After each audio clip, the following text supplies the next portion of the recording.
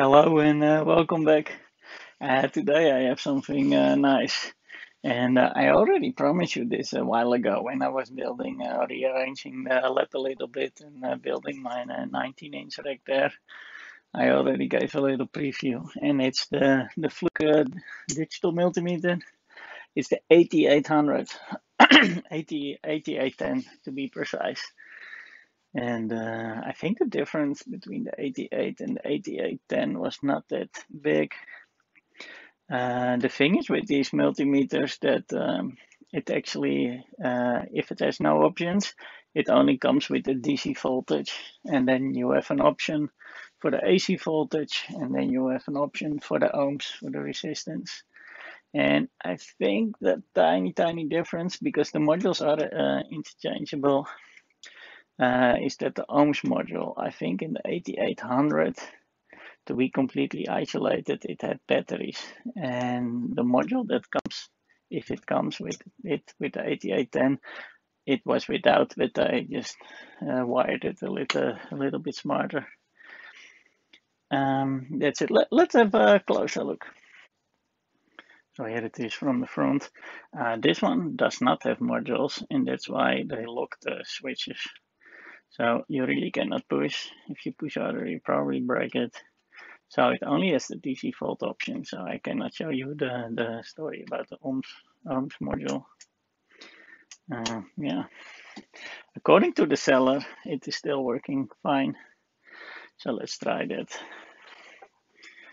Well, again, we need to do some cleaning, so that's nice, otherwise it would be a very boring video. And as you can see on the top, also it has been used. It is a normal power plug for Europe, so that is good. The seal is broken. Let's see the options. Maybe I can zoom in a bit and it's less shaky. Just a second. Okay, let's see what we have in options. Oh, it is internally switched for 110, which seems weird to me because this is actually the European version. Here it also says 110.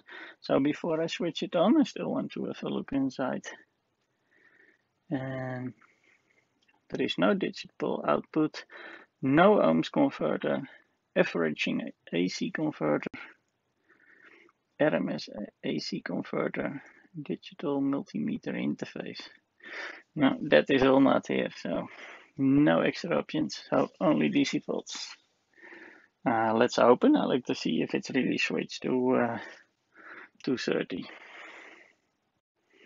Well, usually with the 8000 series, like the 8000 and the 8010, they have a central screw in the middle, and here it is just two in the back. It feels kind of heavy, so I'm not sure that maybe it has batteries or not, that I'm not sure. But the main thing is I like to check that it is indeed wired correctly. Good.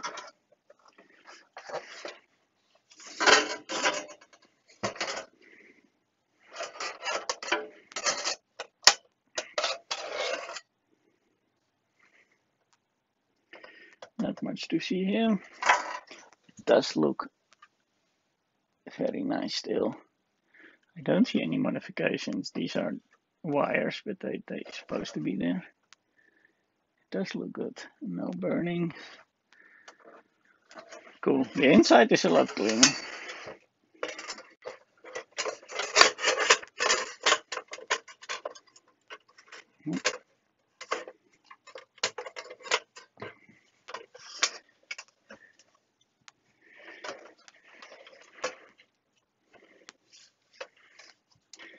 Offset, one input voltage. That is done here.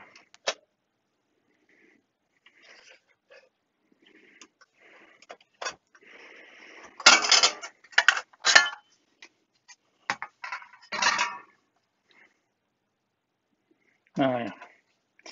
The inside It's a little bit hard to see, but here in the bottom there is a switch, and that is indeed set to 230.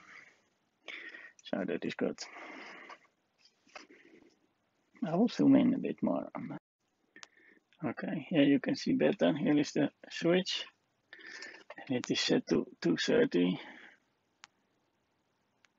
You can see the letters, I think. But also the inside, in the front, doesn't look that bad at all. Look.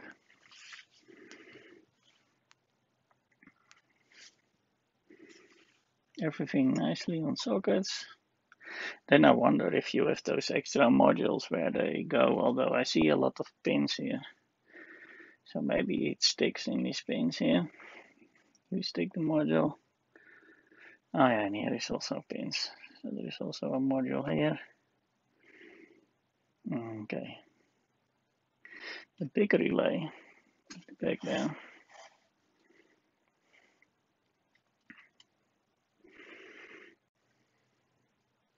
Let's see if it still works.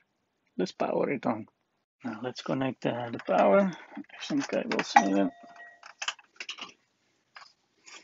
I will just leave it open as it is.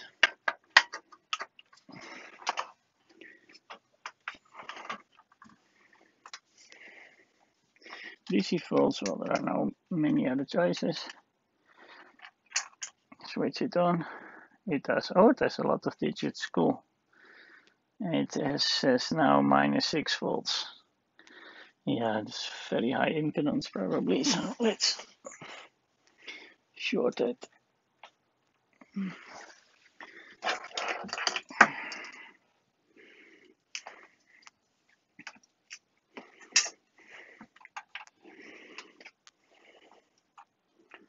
Yes.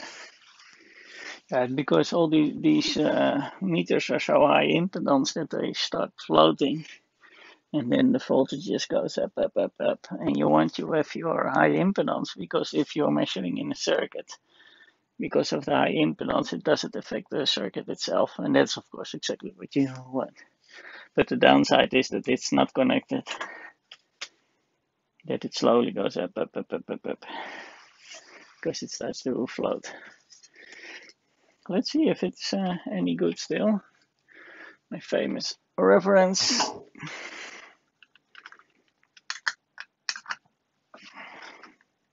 Well, we can only measure voltage because there is not more. No more options than that. Look at that. Should be 24989. Well, we just switch it on, so it can still be going up, and it is. That is exactly what it should be. 5 volts. Look at this. 5 volts it is. 7.5.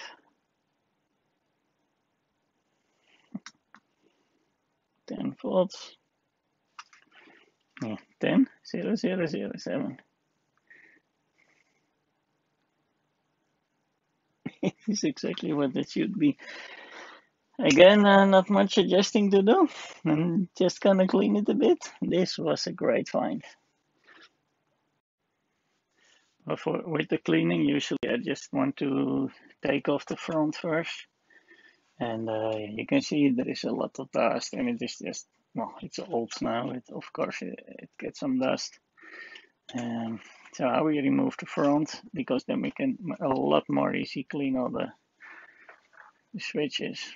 So I have 2 screws here, 2 screws here, 2 screws here, and it seems that these posts are connected to the front, but there are just some nuts here in the back. So I will just start slowly. What I usually do is not get the service manual, because usually I just try, and there is not too much to adjust, as we saw, because it was already good. And just do step by step that you remember where the screws went, or just lay them in a spot that you remember. So these came from this side. This comes from this side. So try to take those out. And then if you like, you can just leave them here, but I know they are the same, so for me it's okay. And then we just slowly try to get the front off. And that's immediately the whole front, as I see now. And I was hoping I could just take the plastic out, because I don't want to take the whole switching unit. So let's see how that works. It looks kind of symmetrical, doesn't it? No, it does not.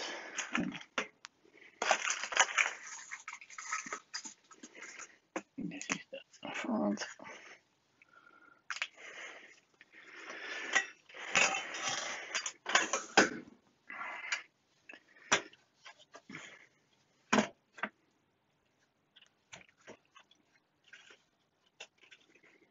Okay, you can take really the whole thing out.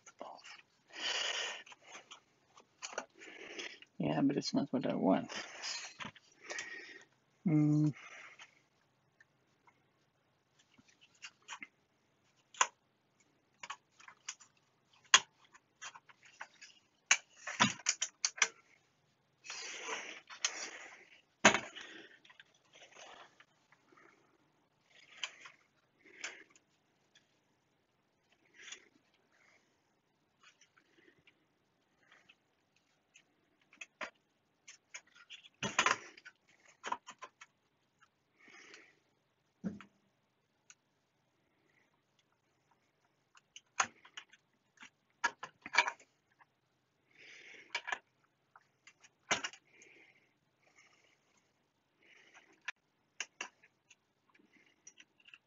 Well, I will make a picture of that. Well, it seems you need to loosen this plug and this plug, and it just is in kind of IC sockets. And then we have a little two wires here. Take those out, try to keep them in the position, and then we have here a ground wire. But we can do that later. And then we need to, I think, tilt it forward, because the switches just go in here. So if we tilt it forward, let's have a look here. And then we can do the little ground wire. Yes, there we have the front.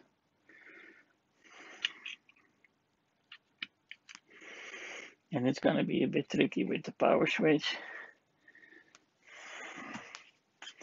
because there is a little fork here, and that fork goes in this little ball here. So, but that's a problem for later.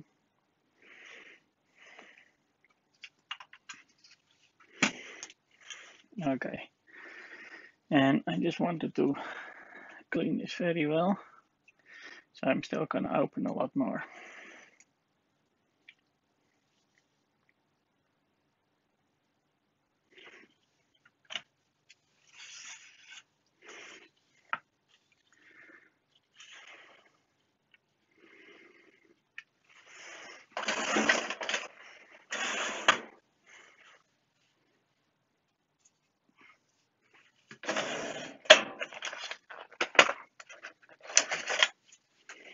I have this little set now, because before I did it not really proper.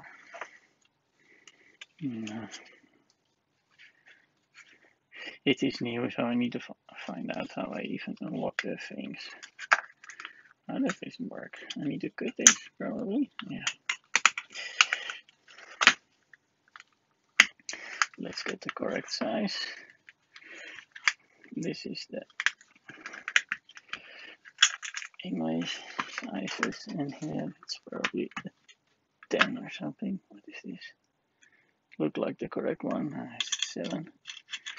A little bit more.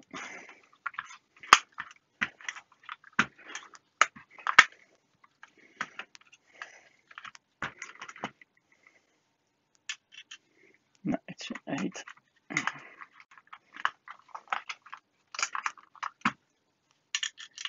Yes, it is an 8.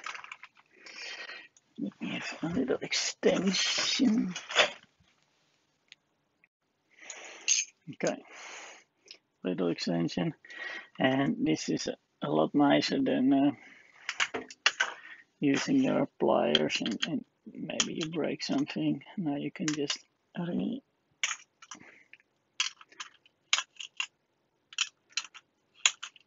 that's it. Perfect.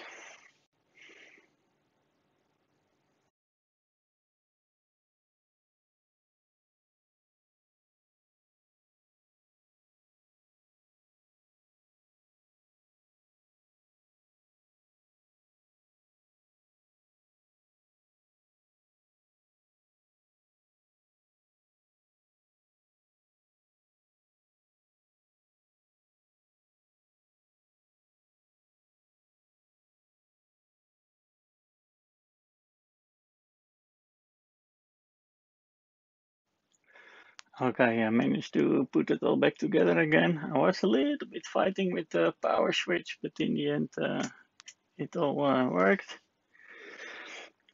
And well, if we have a close look, it is again almost as new. And I also managed to clean the top that I just did with a lot of EPA, but now it is just spotless. And I'm amazed about the accuracy. After so many years, I did find a calibration sticker and it said 89 and well, they didn't calibrate it, so it said not calibrated 89. So at least this was checked that it was not calibrated. So, but I didn't find the sticker when it was. But yeah, here, look at this. 10,000. Exactly what it should be. Perfect. And also I managed to wait on that.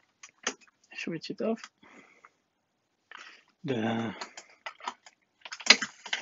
Even on the binding post, maybe if I zoom in here, they are also very shiny now. And I just did that with the breast cleaner.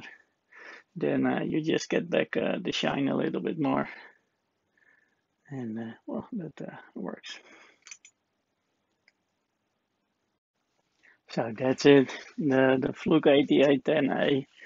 And yeah, it only needed some cleaning. All the adjustments were already fine, so I didn't touch it.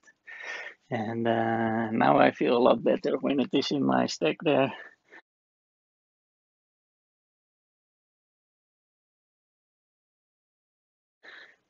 Because it was just sticking out one dirty machine. So happy with the result. Thank you for watching, and I hope to see you next time.